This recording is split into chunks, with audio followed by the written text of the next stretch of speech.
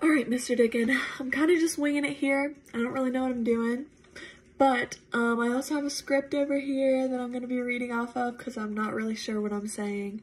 So I'm going to be talking about something that kind of caught my eye when I was in Miss Engel's law class. And that topic is the bystander effect, or bystander apathy, which is a social psychological claim that individuals are less likely to offer help to a victim when other people are present. The greater number of bystanders, the less likely it is that one of them will help.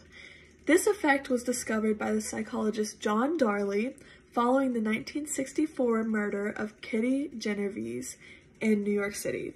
So Kitty was stabbed to death in New York City on the sidewalk in front of her apartment, and according to press coverage, none of the neighbors reacted despite being fully aware of what was going on, which of course was not accurate.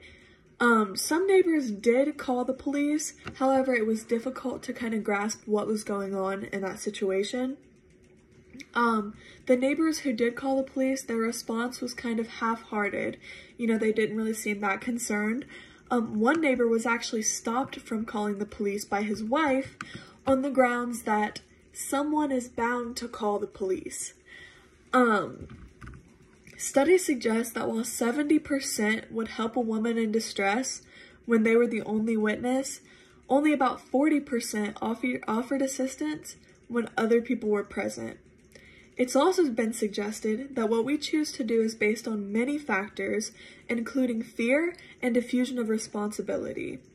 All of these studies raise an obvious question.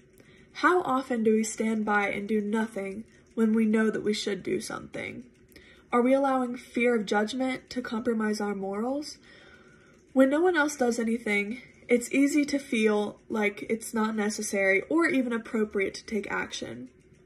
Emergency situations are often unclear or chaotic, and we tend to look at others to decide on the correct action or, in many cases, inaction.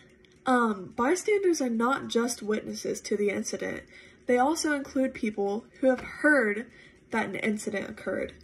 Kind of like when people at school know that someone is getting bullied and don't do anything about it. Even if they didn't see the bullying take place, they still know that it's happening, and they are compromising their morals for the fear of not wanting to be that person or the fear of tattletaling on somebody. In the moment that these incidences are occurring, you may ask yourself, do I fight, flee, or freeze?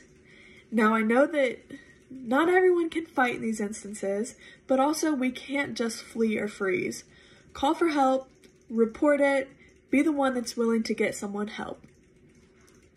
The end.